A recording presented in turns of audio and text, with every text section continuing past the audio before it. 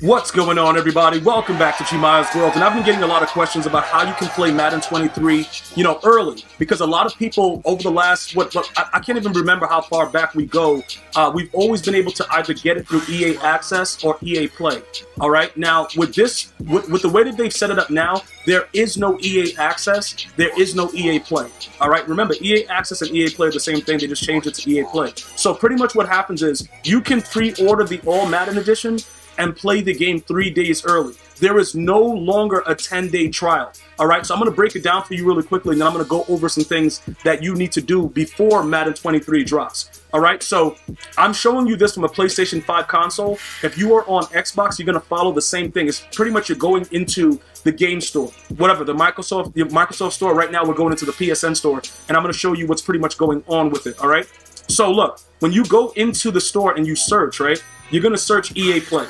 Okay, when you search EA Play, it's going to tell you what they pretty much have available for you, right? So as you go through it, I was an EA Play customer over the last long time. Going way back to when Calvin Johnson was on the cover, if you guys remember that. Bonus points to those guys that can remember what Madden that was with Calvin Johnson on the cover. But when you go down, it tells you the EA Play Early Access Trials. And unfortunately, these are the only ones that are there. Now, if this was available, if Madden 23 was available through EA Play Early Access Trials, it would be here. So it's eliminated. It's no longer a part of what they're doing. But also, there is no 10-hour limit. So when you get the game early on August 16th, instead of waiting for the 19th, what's going to happen is there is no limit. You can play unlimited. It doesn't matter, bro. Grind through it. Do everything. Your franchise. Start your online franchise. Start your MUT team. Get in the regs. Everything saves. Even though it would save with the early access trial as well. But there's no trying to log back in and do separate accounts and all that crap we used to do. So that's one of the things that I just wanted to make sure you guys know. You cannot get it through EA Play trials. Now, the next thing that's going to happen is this, right? When you search the All Madden Edition, what's going to happen if you already have it pre-ordered, it should pop up, right? It should be in your library. So you see like how it says it's in my library? It's going to give you a time frame of when you can start to do whatever, download it and stuff like that. But this is what it is, right? When you already have it pre-ordered, for those of you guys that pre-ordered it before July 22nd or at July 22nd, you're going to get that bonus player like the Micah Parsons, the Barry Sanders, Cam Chancellor, all that stuff. If you recently did it, you no longer get that player. So if you did it in August after they gave you like the last second thing, you're not going to get, the bonus 87 and stuff like that, but you will get the game earlier. Like you can see it's 7 days. I'm making this video on August 8th. So we're going to get the game by, the midnight, whatever it is, midnight August 16th. All right. And then the actual game drops the 19th. So you're going to get it 3 days early. And that's the only thing that they're doing. Now, you can also get it an additional day early if you're willing to change the region of your console. Now, I am against that because for people that I know that have done it in the past, sometimes it messes with your console. Because what happens is it's certain type of laws and restrictions that come when you change where you're going to be at. And most of us, like I know a lot of you guys right now are packing your bags to New Zealand on your console, theoretically to go ahead and get the game a day early. I would suggest that you don't do it and just wait the day because, like I said, it's good and bad. Some people have given me bad feedback from it. Some people said nothing happens. But, when you get a little bit of bad feedback, you kind of look at it like, is it really worth it for me to do it for 1 day? You know what I'm saying, bro? We might as well just wait till midnight with the launch. But that's ultimately what's going on with it. All right? You cannot, there is no other way for you to, get the game early, like the week early and play for 10 hours. That 10-hour thing is completely over. So like I told you guys before, what needs to be done right now as you prepare for Madden 23 Ultimate Team?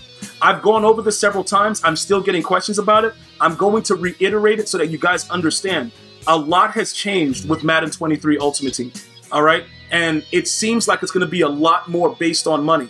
A lot of people that, when I first spoke about this in June, that did not want to do it, has otherwise changed and has completed the Rookie Premier tokens because they're looking for any type of free content they can get to start the year in Madden 23 Ultimate Team. The removal of power-ups, with the exception of the Legends and certain promos, they're doing a lot to kind of take away from a lot of the, the things that are on the server because there's so many power-ups. So I'm not really mad about that. I'm just waiting for them to release information about the strat card so we can know if we're going to be able to add speed to our players, etc., etc.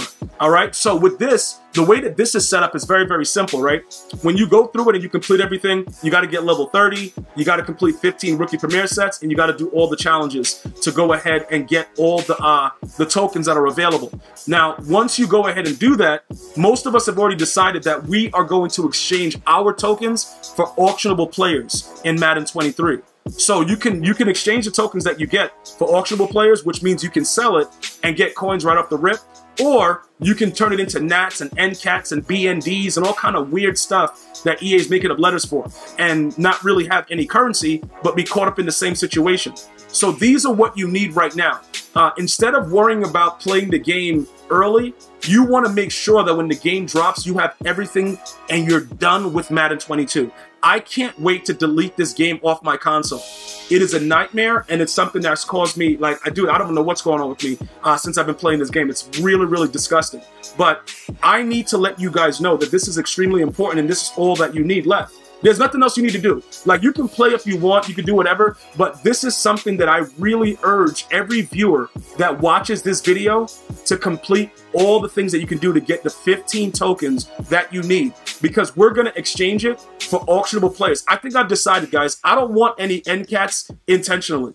I want to have players that I can sell and make currency, because think about it. Theoretically, we can go 150, 150. We could be at 450K at launch, just because we got auctionable. Now remember, our full objective is to make as many coins as possible, but at the same time put together a team that we can go out in head-to-head and start grinding for those, you know, the field pass stuff. So I'm not sure how you guys are looking at it, because some of you guys are like, yo, G, what happens if I have 5 tokens? What happens if I only have, 10? Well, you won't be able to, utilize as much as we can. As far as, like, we've been grinding this for a while. This is not something that's new. I know that some of you guys are like, yo, G, I just found your channel, and I appreciate you guys watching, but you still have time, because lucky you got until the 15th to actually complete this. Right? Let me go over here and check, double check. Yeah, 8:15 at 11:59 p.m. So you guys have until August 15th, which means that we'll probably get our rookie premieres starting with the regular launch date of August 19th. Remember, you get to play the game early starting the 16th. I don't know if they're going to just give it to us with the early release or they're going to let us wait. But you do have until August 15th to do it. So I would go ahead and get started with that, simply because I believe that it's something that we should focus on. You know what I'm saying? So I've explained to you guys how to get the game early. We're going to all be playing it at the same time, unless some of you guys leave and go to New Zealand, and then we'll meet you back when you come back to the States. Everybody knows how to do it early. You don't need to subscribe to EA Play. I'm not going to pay for it because I don't really need it right now. Unless this, right? I'm probably going to get the EA Play for the year, because you save 10% on packs. So look, when you go in here and then you start buying packs and stuff at launch, it is going to cut it down when you go to buy it. You know what I'm saying? So, we probably still going to get it, because 10% for the entire year for $30 is just a no-brainer if you're going to be buying packs, all right? That's another pro tip right there. Let me know if you got that at the end, if you guys stayed for the entire video. I'm going to see you guys and girls next time. You have an unbelievable day. One love, y'all.